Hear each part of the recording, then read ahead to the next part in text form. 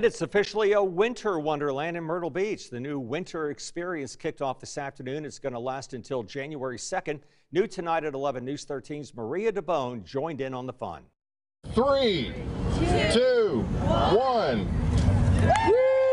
Mayor Brenda Bethune was joined by the Chamber of Commerce and city officials to open the newest winter experience in Myrtle Beach. Winter Wonderland at the beach is the premier, the most festive, the most magical oceanfront ice skating rink and holiday light show in the world. We're going to claim that right here in Myrtle Beach, South Carolina. Like the mayor said, there's a walk-through light show. And even with the beach just feet away, you can actually skate here right at Winter Wonderland.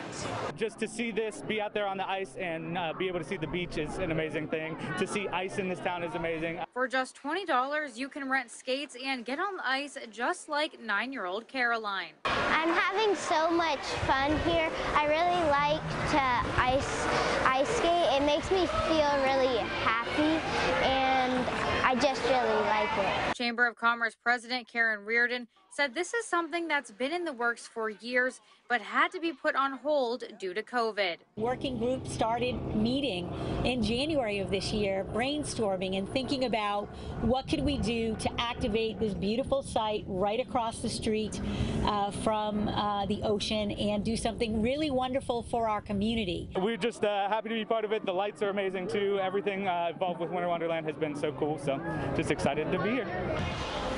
Reporting for News 13.